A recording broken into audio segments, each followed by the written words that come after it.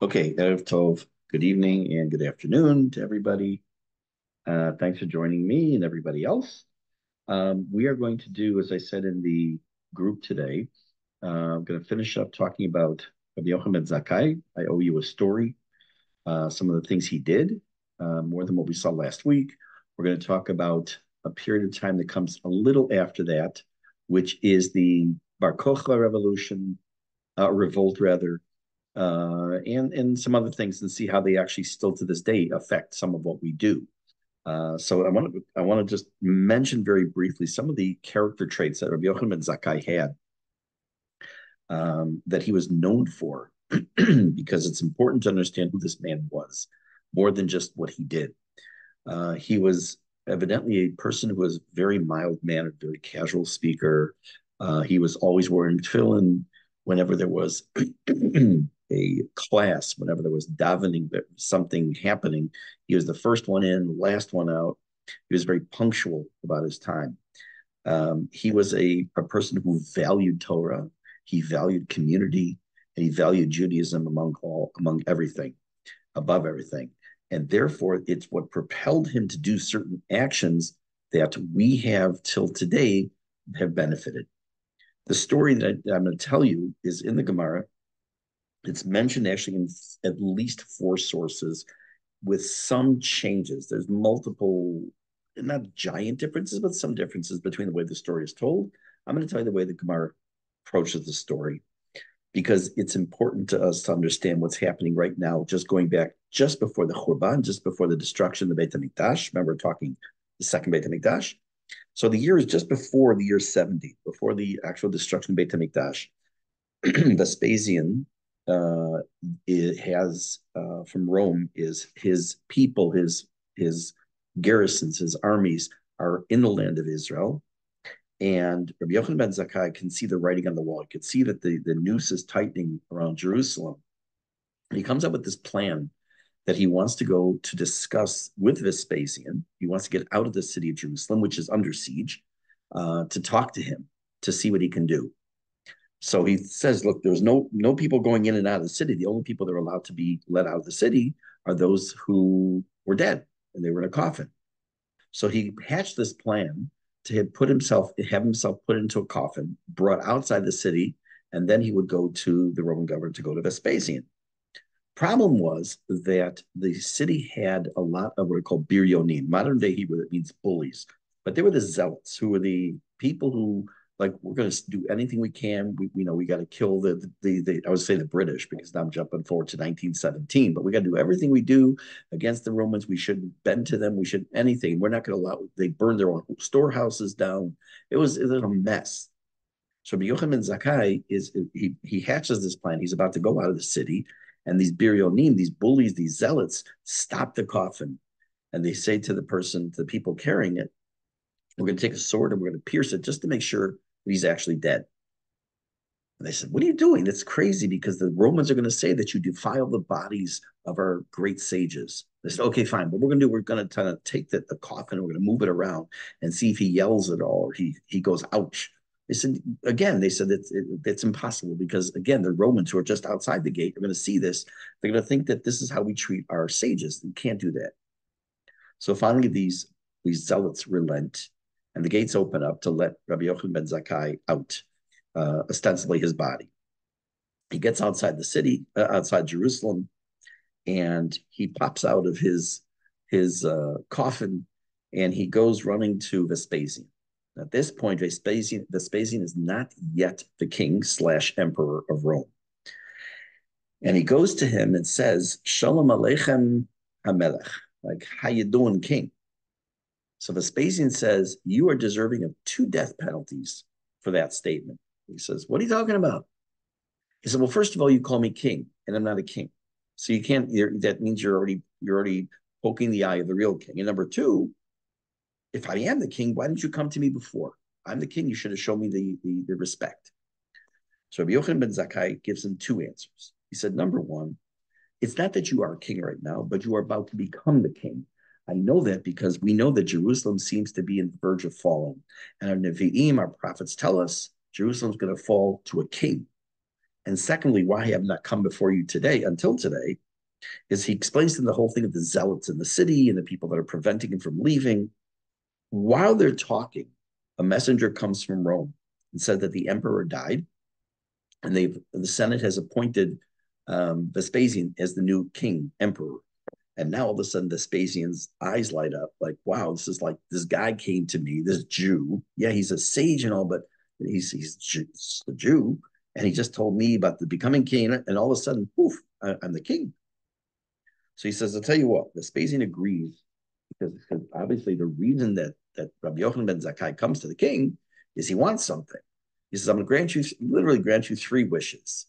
I'll grant you three things. Number one, he says, I agree. I want to ask for three things. The first thing he says is, I want the Romans to guarantee the safety of all the scholars of Yavna. We're going to see what that means in a minute. That's the one I'm going to come back to.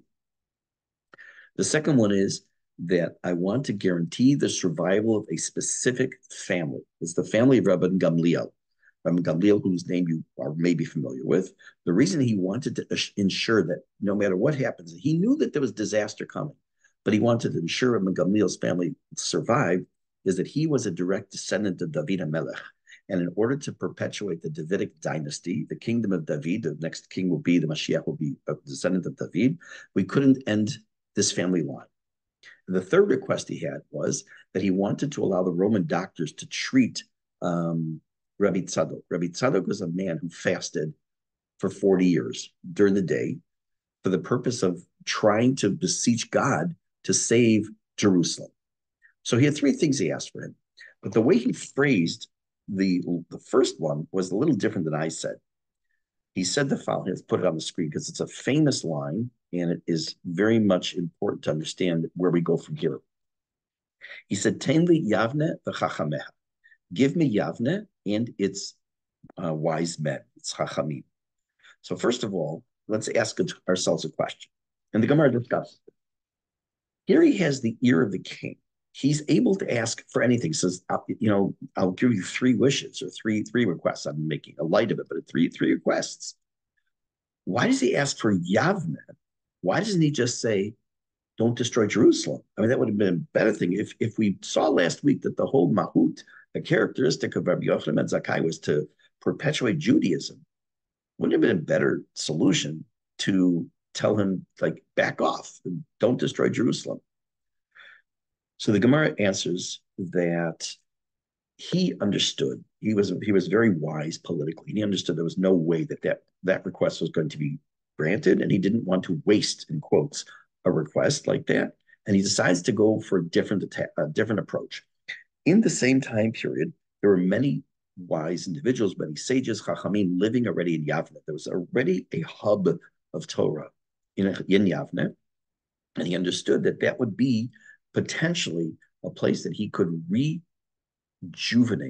I don't want to say recreate because it wasn't gone, but to rejuvenate Judaism as Jerusalem was about to fall. So he makes this plea for Ten li Yavne v'chachameha. There are opinions, at least in the Gemara, that what he did was wrong. He should have asked. Even he could have been turned down, but he said his expression in modern, in kvar as kvar. If already you're asking, or go big or go home. But he didn't. So he is called to task according to some, but most look at him as still being a tremendous hero. And what he did was to ask for Yavne. And again, the reason why Yavne, I asked this question last week, it didn't have to do with its physical location. It had to do with the fact that it was already a hub of learning. There already were chachamim there. Okay, so there are a few more things just briefly I want to mention about Rabbi Yochanan ben Zakkai before we move on. One has to do with the topic. Let's go about here. This is his end of his life. I'm going to come back to that. I'll talk about the concept of shul bet knesset in this time period. I've had this question over the years. It's come up, not in the history class, but in general, we've talked in our TLOC class and in other situations, like where did the shul come from? First of all, what does the word mean in English? It's not English. The word shul is from German Schule, which means school. The synagogue, which is called in English, comes from the Greek synagane, which means to bring together, which really fits in with the word Bet HaKnesset. Like, for example, when Esther Malka says, to Mordechai. She says, Lech kenosef kol hayudim, gather all the people together. Or you have a kenes, because it's a kenes is a conference, but it means people gather together for a purpose. So Beit HaKnesset at that time period wasn't necessarily, it's a little before the end of Second Temple being destroyed. They're already, even not more than a little while before that, they already have what we would call Beit Knesset, but not necessarily in the same idea of what it is today. It was more for a gathering place, whether it was to learn Torah, some impromptu prayers, but the institution of prayer, and specifically Shemona Esrei, has yet to be invented. That's going to be coming up. I'm going to deal with that. And well, I'm kind of going a little out of order. Let's put Shemona Esrei aside, not for now. But in the time, so one of the things Rabbi Yohanan ben Zakkai does is he wants to have a replication of the Beit HaMikdash as it's been destroyed. So we know that we have an Aron Kodesh in a shul where you have the Torah. We know that in front of it is the Parochet, is the curtain. That's supposed to be symbolic of what it was like in the Beit HaMikdash. You had the Kodesh Kodashim, the Holy of Holies. There was a Parochet. There was a curtain, actually two, in front of it as a sign of respect, cover, a whole bunch of other reasons. The purpose eventually became to replant the worship that was done in the Beit HaMikdash into the Beit Knesset.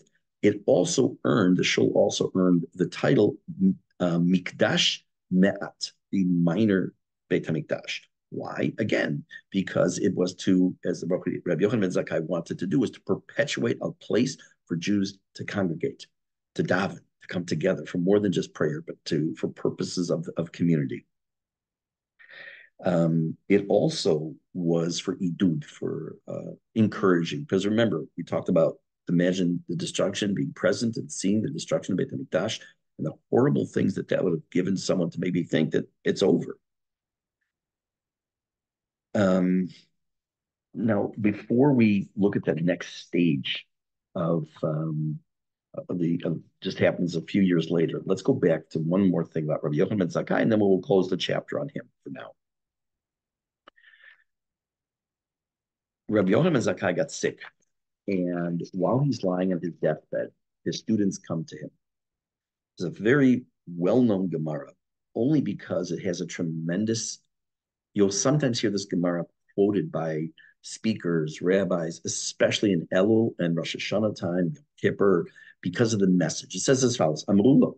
So the students come in while he's lying there on his deathbed, and the students say to him, Rabbeinu Baruchein, Rabbi, our teacher, give us a bracha.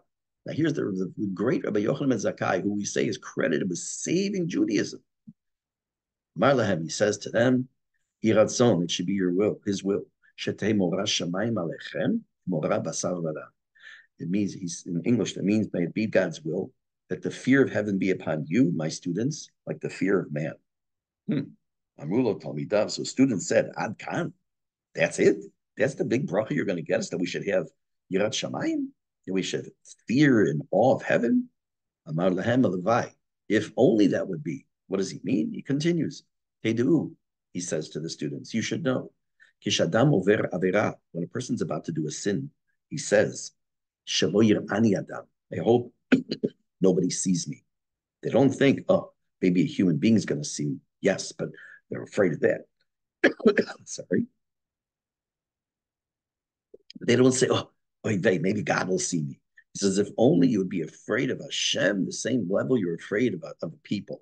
He says, and this is the message that Rabbi Yochanan ben Zakkai leaves the people with. So on the one hand, he reestablishes, and we talked about the takanot, the various edicts he made as far as the Zecher Mikdash, the remembrance of the Beit HaMikdash. We talked about the Beit HaKnesset. We talked about the whole idea of trying to rebuild literally from the ashes of the Beit HaMikdash. And he ends his life with this very poignant message to us that it's not enough to serve Hashem with our mouths and with our bodies, just like to go through the motions. He's given us a lot of framework, but it also has to be something that we have inside of us. We also have to have this concept, this recognition of Shiviti Hashem and Nagdi Tamid, that understand that Hashem is before us at all times. Let's move into the next section I want to talk about, and that is the Bar Kochva revolt. Rabbi Yochanan ben Zakkai died in the year 90. So he dies 20 years after the destruction of Beit HaMikdash. But in order to understand this idea of the Bar Kochva revolt, we're going to need some background. There have been already two uprisings, two revolts against the Romans. The second one, both of the first two, both ended disaster. The second one, the disaster, is the destruction of Beit HaMikdash.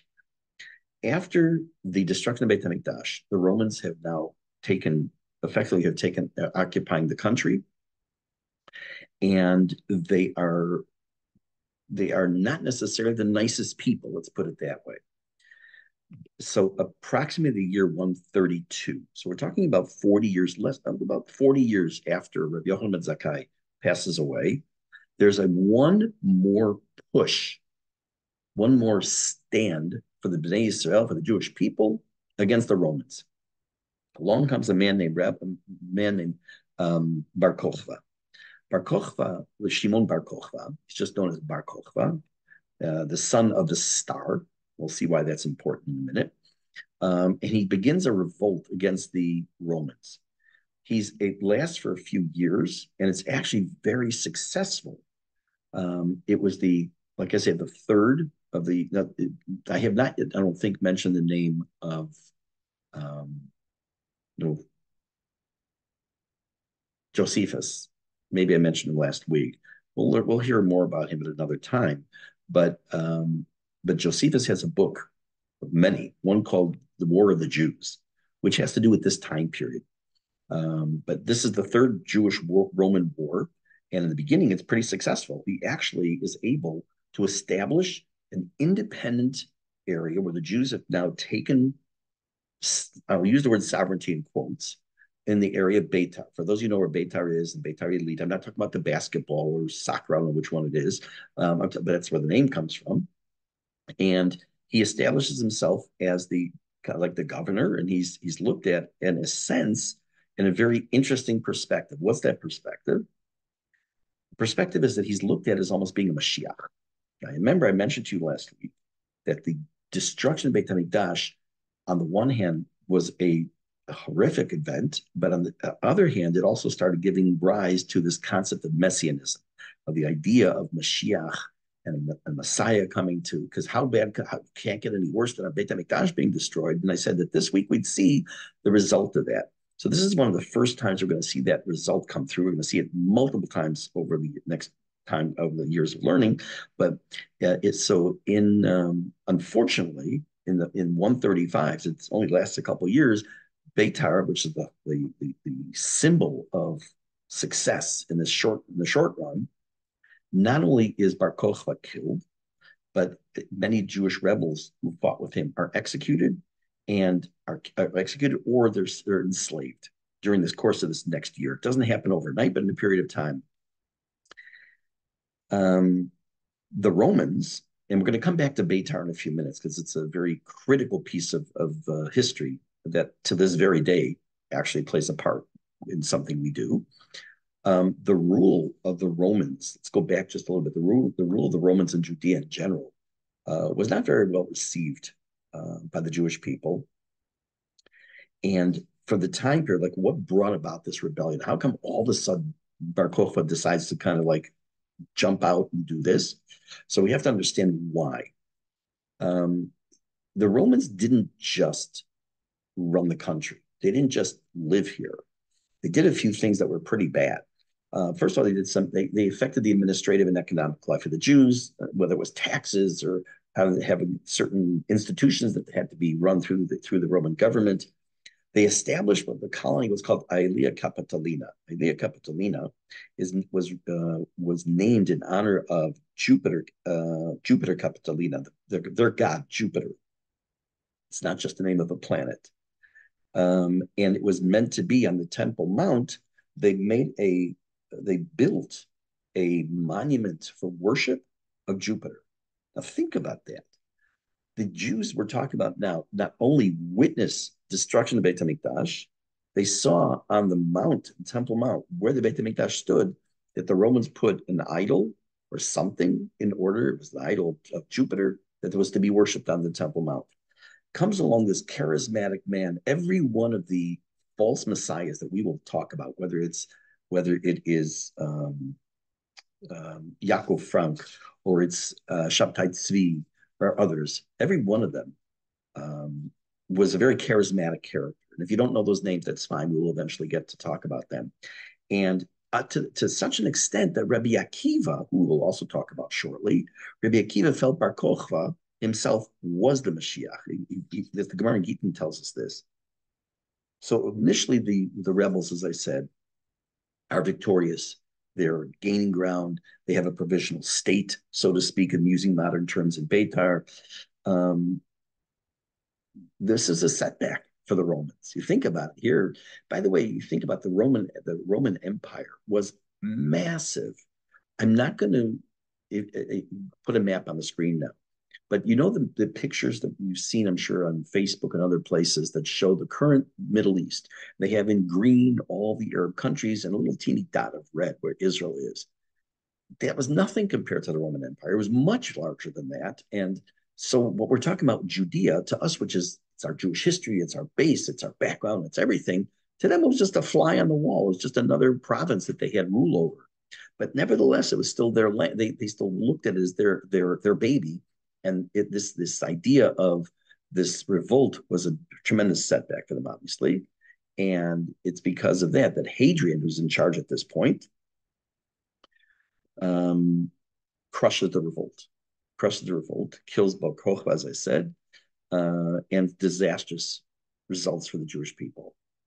There's archaeological evidence that the area of Beitar and around there was depopulated. That's a very, very clean, pristine word. What does it mean, depopulated of Jews? So that in Nazi Germany, they had the term Judenrein. Judenrein meant Jew free, right? Free. You'll notice as we go through Jewish history, there is nothing new under the sun. Whether it's Judenrein, free Palestine, or the depopulation of Beitar, it's always been the same with our enemies. But again, as I said before, that many were killed, executed. And by the way, this is the time period already of crucifixions, and they're being not just killed, they're being tortured, they're being crucified. But the Jews who are expelled, who are sent into the exile, the diaspora, while they're being sold as slaves or sent into slavery, we're going to see shortly that it actually turns out to be a good thing. How do you say, oh, Jews are slaves? How could that be something good? We'll see. Hang on to that. While this is playing out, the center for the Jewish life and society is now moved, is shifted from the area of Judea up north to the Galilee. At this point, the Romans say, you know what? We're not too happy with these Jews, and we really need to make sure we come down with them with a strong fist. And they actually barred Jews from coming into Yerushalayim. For those of you who have been in the old city and you've gone through the Cardo, you know that the Cardo was a market, an open market at this time period. No Jews ever walked in the Cardo, never. Well, now they do. I'm saying back then, when it was an actual market, no Jews went because Jews were barred from there. But after Hadrian dies, the Romans kind of said, okay, we're going to pull the reins in just a little bit. We're going to open the doors a little. And they decide to allow the Jews to enter Jerusalem one day a year. And what day do you think that is? Tisha B'Av. Why? Why Tisha B'Av? Well, they know their history. The first temple destroyed, Tisha B'Av. Second temple destroyed, Tisha B'Av. And good morning, Beitar fell on Tisha B'Av. We will see multiple things. The Jews are exiled from Spain on Tisha B'Av. First World War begins on Tisha B'Av. So many things in our history. The Jews are tossed out of England, and every time we're expelled, something has to do with Tisha B'Av. In any case, Bar Kochva's revolt also had some philosophical, some religious ramifications. The idea of spirituality and the Mashiach, Messiah, the belief, starts to become more permeated into the literature. Now, remember, we're not yet at a point where we have books. We don't even have a Mishnah yet. That's coming. We do, actually, but we're in the early stages. We're coming up to it soon. But there's no books yet. There's still just a Tanakh. But it's starting in the teachings of the rabbis as we switch into what's called in this time period of history Rabbinic Judaism, as we move towards about another 50 years from now. this starts to permeate because, okay, this he wasn't Mashiach, but Rabbi Akiva thought he was, so there has to be this concept. We have to really work on that. Unfortunately, the Gemara refers to Bar Kochva. Now, why was he called Bar Kochva? Because Rabbi Akiva attributed to him the pasuk Darach Kochav Miyakov. A star will come from Yaakov, meaning that was a reference in the Torah to Mashiach. And he said, this is the son of this is Bar Kochva. He is this star that is the rising star, literally and figuratively, to become our Mashiach. The Gemara, after refers though to him as Bar Koziva, means that our son of deception, because it was used as a derogatory term, saying he was nothing more than a false prophet, a false Mashiach. That also, this is the early stages. We can't lose sight of the fact that we are not the only people on planet Earth. When I was growing, I've told this story before. When I was growing up, learning in school about Yetziat Mitzrayim, the Exodus, and learning about all these things, I thought the Jews were the only people on Earth. I didn't know there was anybody else. Until you get a little bit older and realize there's more than just Jews in the world. This is the early days of Christianity. And part of what fuels the beginning of Christianity is this idea of a Messiah, a Mashiach coming to save the world. And it also, this time period starts to split this, who's really more associated with the Christians and who's more associated with the Jews. Now, what does this have to do with us today? This is a good piece of history and everything else, but one of the things I'd like to try to bring across as we go through this is if there's any connection between this historical event and stuff that we go through today, it's good to show you. So let me show you. Oops, went too far. Gemara in Masechet Brachot on the right hand to the side of the screen. For terms of this, I will use the word benching, which is the colloquial term. Birkat Hamazon, benching from the word bench, which is German for a blessing. Where did it come from? So here's the Gemara tells us. Amar Rav Nachman, top of the right-hand screen. I'll read it and translate. Amar Rav Nachman, Moshe tiken liso Birkat Hamazon. The first bracha of Birkat Hamazon was written by Moshe Rabbeinu when? B'sha'ah yarad lahem man. Just a couple weeks ago, we just read about the man. It's when it first came down, he wrote the first paragraph of Birkat Hamazon. Joshua, tiken lahem Birkat haaretz. The next bracha was established by Joshua. When they entered Israel, he wrote the second paragraph of Birkat Hamazon. David u'Shlomo tiknu bonei Yerushalayim. David Shlomo authored the bracha of bonei Yerushalayim.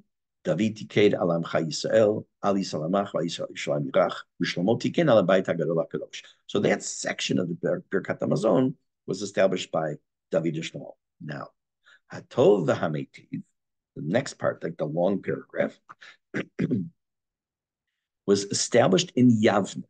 Now, keep in mind, this is already after destruction of the downfall of Beitar. Yavne remains a hub of Judaism, a hub of teaching Torah. In Yavne, they established the word, the bracha, the part of the bracha, which is on the left side of the screen, we'll come to in a minute, Hatov HaMetiv, Keneged Harugei Beitar. Why did they write it? In honor of those who fell in Beitar. Why? What was so special about that? Matna tells us, what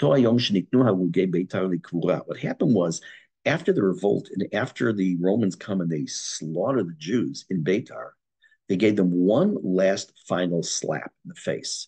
And that was they didn't allow the Jews to bury their dead. The bodies laid out for a long period of time. I can't tell you how long. I don't know. But they laid there for a very long time. And then finally the edict was given permission to the Jews to bury their dead. The day that the Jews were given over to be allowed to bury their dead, they established the bracha of Birkat Hamazon, Hatov Meitiv. Why? For two miracles. These bodies did not start to decompose and smell the whole time they were lying there on the ground. And the Hametiv sheniknu l'kvura. And the Hametiv part of the bracha was that they were given over for burial. So understand that when we say, look on the left side of the screen,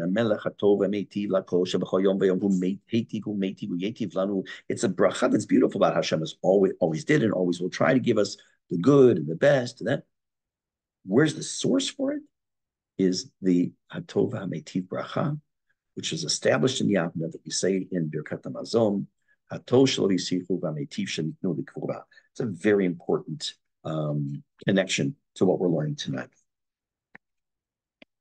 We're going to learn about one more person at this, two more people at this time period that also are the problem when you learn and teach history, you learn history.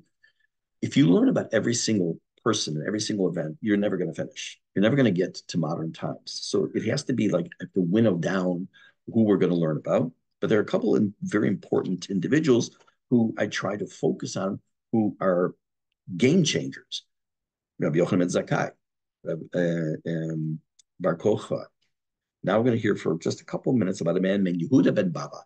Yehuda ben Baba, maybe none of you have heard of him, maybe some of you have, but some of you may realize after I finish talking about him that you actually know who he is. One of the edicts that was made by the Roman governors was that the Jews were not allowed to confer smicha on another Jew. What was smicha? So nowadays, you know that many people have a title rabbi. In this time period of history, what would happen was a teacher would teach his students, much like today. And when he felt that he had the knowledge to be a mo'eh ora'ah, he was able to be a teacher, make and give psak halacha and decide halacha, he would give him what was called smicha. Why was it called smicha? Because it's called smicha. He would put his hands on the person's head and give him a document ostensibly that would give him permission in order to give the right to give psak halacha. So I just want to move this over here. Actually, let me take this off the screen for a couple minutes. Off screen, sure. Drop back. Okay. And that was outlawed. Why would they outlaw it? They outlawed it because they wanted to prevent the promulgation, the teaching, the spreading of Torah. Now we know the time of Hanukkah, which is another time period we won't have to discuss at some point. That one of the things they did was wanted to stop learning Torah. This is not the only time in history. This is how it happens multiple times in history where Jews are told you can't teach Torah, you can't learn Torah. But this isn't about learning. This is about passing along the ability to become a teacher. Along comes Yehuda ben Baba, and he says, you know what? This is happening right after the Bar Kochva revolution, by the way, and the downfall of Beitar. And he says, you know what? No, I need to follow the footsteps of Rabbi Yohanan ben Zakkai. Rabbi Yohanan ben Zakkai put his life on the line, literally, because Vespasian could have just killed him right on the spot, to save Judaism. I need to save smicha. And in order to do that, he gathered together 5 scholars. And these scholars, by the way, I still owe you an explanation. How is it possible that the Jews that were sent into slavery in the diaspora was a good thing? We're going to get to that. But right now, we're focusing for just a couple minutes on Yehuda ben Baba. He takes upon himself to give smicha to 5 Torah scholars.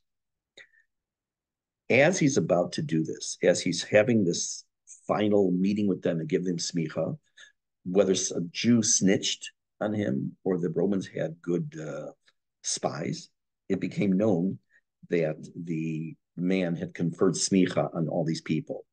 They came, so the government, the soldiers came after Yehuda ben Baba and the students who were conferred the smicha. They caught him. They caught Yehuda ben Baba and they executed him. The others got away. They ran for their lives, literally ran for their lives, and they exited the country, actually. And by doing so, they ended up in different places and planted seeds in the diaspora for future yeshiva, which we'll come to. But amazingly, he gets killed just right after he has conferred the smicha, allows smicha to continue, and does this in order, again, to save the continuity of Torah. Now, how does that affect us today? Besides the fact that we have smicha still today, and besides the fact that we still putting Torah still on the map, of course, show you an interesting thing that some of you may or may not be familiar with.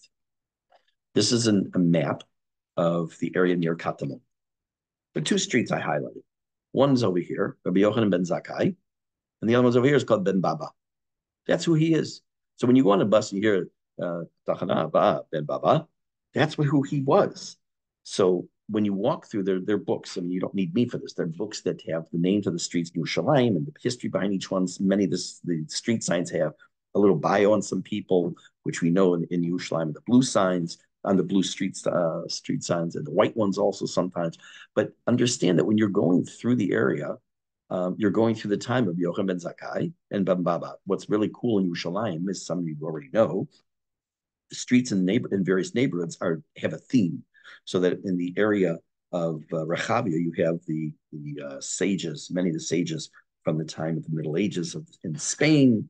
Other areas you have where it's the names of the streets, for example, that all voted for the partition plan from the UN near the area of the Mifletzet in Yerushalayim. So it's pretty cool the way they set it up. I'll tell you a fast story, I think it's kind of funny.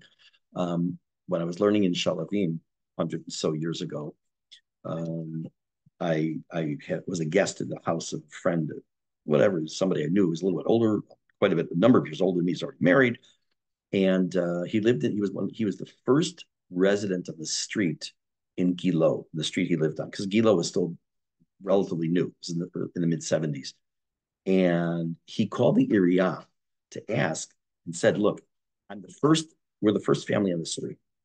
Want to know if the street could be named after me." So they said like this: we have a policy in Yerushalayim. We only name streets after people who have passed away. If you want to accommodate us, then we will be happy to name the street after you. But we think that you'd prefer not having the street named after you. In the old city, by the way, there's a law that it has to be only named for people who've been on for, I think, like 2,000 years or something like that. I don't remember the exact number. In any case, I want to go back. I mentioned Rabbi Akiva. I've mentioned Ben Baba. I've mentioned this whole time. It's a very tumultuous time in our history, and because it leads to the establishment of believe it or not, furthering of Torah, furthering of Jewish history, spreading out. I want to still spend a few more minutes on this time period, going back once again to the 9th of Av, 133 of the Common Era, the fall of Beitar, and talk about Rabbi Akiva. Remember, I said that Rabbi Akiva believed that Bar Kochva was Mashiach, that he applied him to the Pasuk, Darach Kochav Miyakov.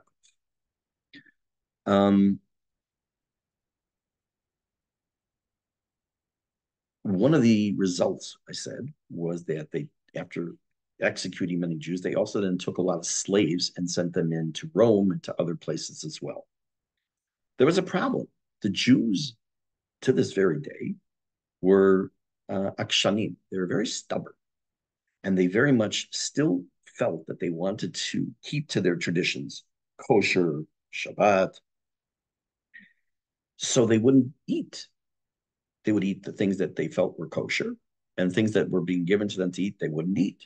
And I'm not talking every single Jew, and I'm not trying to make art scroll Judaism out of this, that everyone was religious in the Holocaust when they died. Okay, I have a little negative feelings for art scroll when it comes to Jewish history. But there were a lot of Jews. There were thousands of Jews that were exiled. And keep in mind, the Jews who were of the time of the Beit HaMikdash and post Beit HaMikdash, for the most part, were religious, but not complete, not all of them. And they wanted to maintain Shabbat. They wanted to maintain kashrut. And what was happening was, especially when it came to food, that they were not eating. They were getting weaker and weaker and weaker. And the Roman governor was saying, like, this isn't a good deal, because we enslaved these people to work. And if they're going to be all weak and they're not going to be working, remember their goal wasn't to kill them all like in the Holocaust. Their goal was to use them for free labor. They made a decision. The decision was to allow them to have their food and allow them to also have a day off, to have Shabbat, to make their investment better. As a result, they end up, not only after the time period that they are slaves and they have children, it ends up that they're able to these are the seeds that are planted in the diaspora, not yet the United States, because it's another 1,500 years till there's more than that, till there's a United States, but in other parts of this area of the world. And this investment that the Romans saw as free labor ends up being a positive thing for us eventually in getting Torah and Judaism spread beyond the four walls of Israel. But you still had this guy Hadrian, who was not a very nice man, and he felt that Vespasian had erred terribly by allowing Yohanan ben Zakkai to establish Yavne as a replacement for Jerusalem. And he came out with all these anti-Jewish laws. Put a parenthesis here for a moment, and I'm sure all of you have heard of, at least not necessarily know, but you've heard of the Nuremberg laws. You've heard of other laws in other countries over the centuries that have been against the Jews and various edicts. Again, what we say in the Haggadah is so true. In every generation, they stand up, they try to destroy us. Kadosh Baruch Hu and Hashem saves us in their hands. It's just a different country, different name of a leader, but it's the same goal. Anti-Jewish laws, whether it's you can't be, in a government, you can't have a business, you can't have a bank account, you can't marry a non-Jew, which was a good one, the Nuremberg laws, or basically whatever Hadrian put into his anti-Jewish laws. So the atmosphere for the Jews is like this. It's going up and down. It's some days it's good, some days bad, depends who's in charge, who's running the country. But after this point, when Bar Kochva and Beitar fall in 136, let's put it in perspective, until 1948, that's 1,800 plus years, there's any area in our country that is now known as Israel that had Jewish sovereignty. Back then, we had sovereignty over Beitar. That was it. That was our little hole, our little corner. But since then, until 1948, no sovereignty. Whether you're under the Mamluks or the Turks, the British, whoever we were under somebody else's sovereignty. Right now, we're under the sovereignty of the United States, I guess. Just a joke. But it is important to understand that while we had the Beit HaMikdash, obviously we were still under Roman rule, but we had some level of sovereignty. But way before that, of course.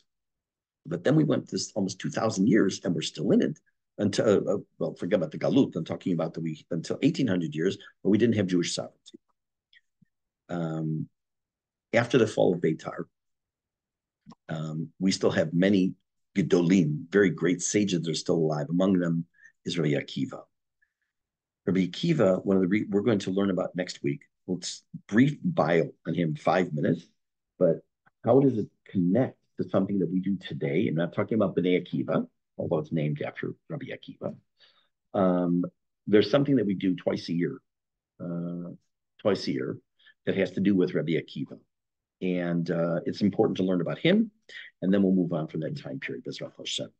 Okay, wish everyone a good afternoon or good evening, and thank you for joining us.